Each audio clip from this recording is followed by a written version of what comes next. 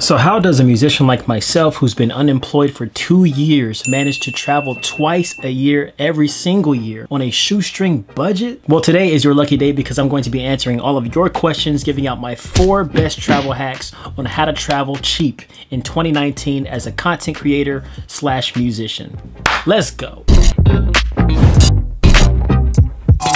What's up, everybody? I am Legend, your favorite traveling musician right here on YouTube. And finally, I'm going to be diving into some traveling musician type content. As I previously stated in my last video, I'm going to be traveling at the end of this month. So I figured now would be a really good time to kind of talk about how I've been able to travel basically twice a year for the last, I think, 3 or 4 years on a self-employed budget with like no job. Going to be giving you guys the tools, tips, and tricks that I personally use to get this done. Now, to get started, I'm basically going to be breaking this video down into 4 different categories for each hack. That is number 1, flights, number 2, accommodation, number 3, transportation, and number 4, spending money. So I'm going to be telling you guys exactly how you can book the cheapest possible flights, accommodation, all that stuff to make your travel as cheap as humanly possible. So we're going to start off with hack number 1, and that is flights. Now, flights is going to be the number 1 most important expense of your trip, because without the flight, you will not be able to go to the places you're trying to go to. I use 4 different services to find my flights or book my cheapest flights, and that would be Skyscanner, Kiwi, Expedia, and Ryanair. They all basically do the same thing, but the 2 ones that I use the most would be Skyscanner and Expedia. These are my top 2 favorites. So the first thing we want to do is we have to decide where we're going to go and when we're going to go there, because this plays a heavy role in just how expensive your flight will come out to be. A lot of people don't really think about this when they're deciding their trips. They kind of just figure out, oh, I want to go here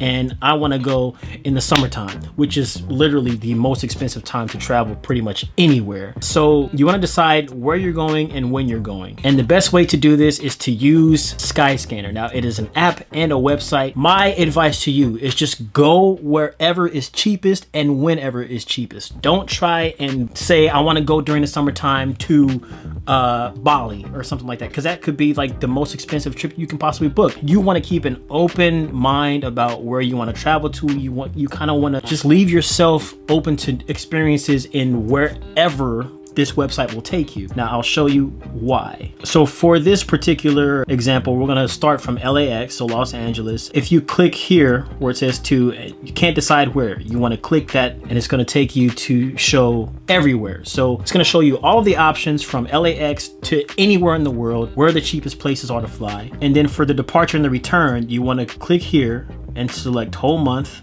and go down to cheapest month. This will show you the cheapest place to fly to from LAX during the cheapest time to fly there. So it's kind of putting both of these filters in one so that you can get the cheapest possible trip. So we're gonna search flights and just see what it gives us. So it lists a bunch of different countries that you can fly to, and it gives you the starting price for the round trip from LAX. So we got Mexico, as round trip as cheap as $159. Canada, as cheap as $221.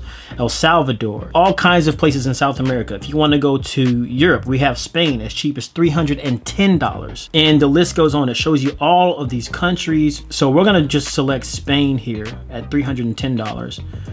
And it'll show us all the cities that we can possibly fly to. So I'm just gonna select Barcelona because it is the cheapest. And when you do that, this is why I like Skyscanner, because it gives you a price calendar. So it'll show each specific day what the prices are to fly from your city to that country. So just taking a look here, I think the cheapest day to fly out would be April 1st. And the cheapest day to fly back would be the 9th.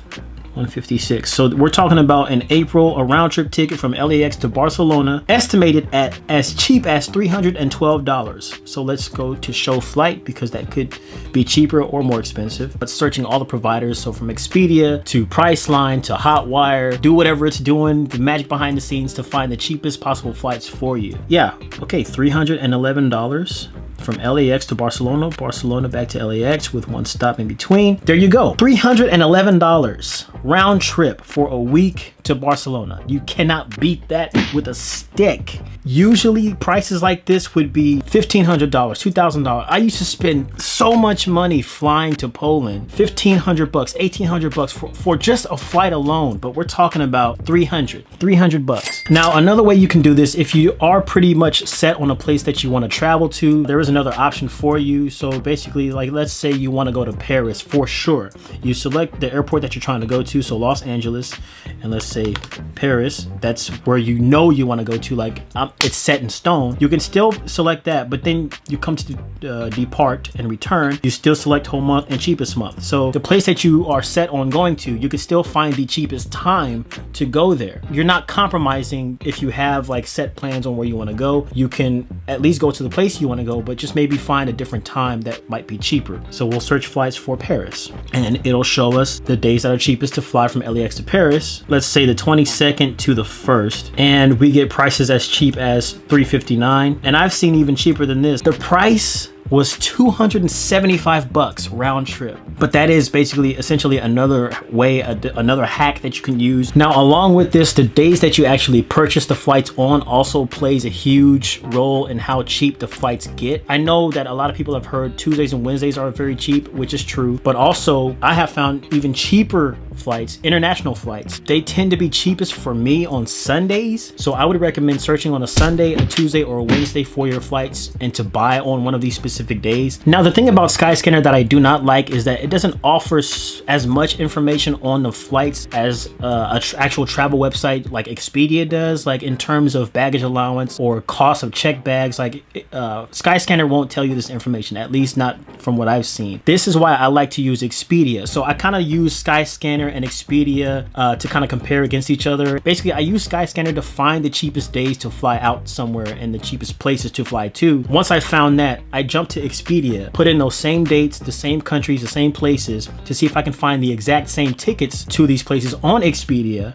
That way, when I book the flight through Expedia, there's actually options on Expedia where you can find, it'll show you how much a checked bag will cost for that airline. So instead of like going to the airport after you've already bought your tickets on Skyscanner and then them saying, okay, your bag will now be $75.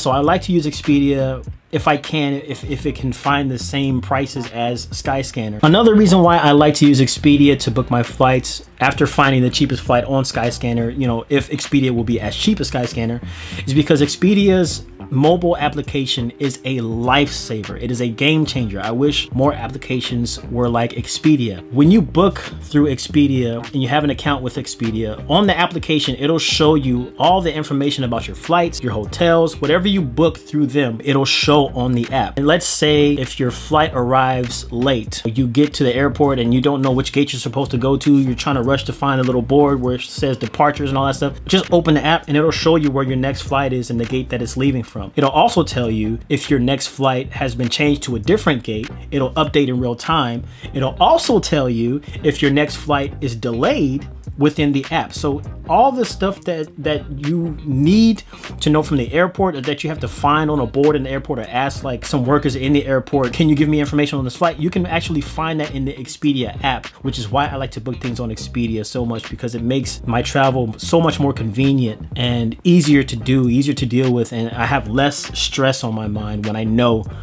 this information is correct. Just go to this gate, go here, the flight's on time, boom, terminal, blah blah blah. It even has the map of the terminal. Expedia is a lifesaver. So I love to use Expedia. Now, another thing that I like to keep in mind when I'm traveling is once you're in Europe, prices for flights between countries become a lot less expensive. So while I'm over there, what I like to do is book trips that are at least 2 weeks long, so that while I'm over there in Europe, I can take advantage of the fact that these flights are so cheap between countries. If I want to explore more than one country, I can do that while I'm over there and take advantage of that, instead of having to fly back to San Diego and then book another $1,000 trip back out there a different time. No, spend as much time in Europe as you can flying between countries for 20 bucks here, 30 bucks here, 15 bucks here. You can see so many different countries for under, I would say like 200 bucks if you can find the right countries, which you can. It's crazy what you can find on Ryanair. Actually, Ryanair you can find through Skyscanner, basically just whatever country you're in. So basically the same way that you did before, you would basically come here to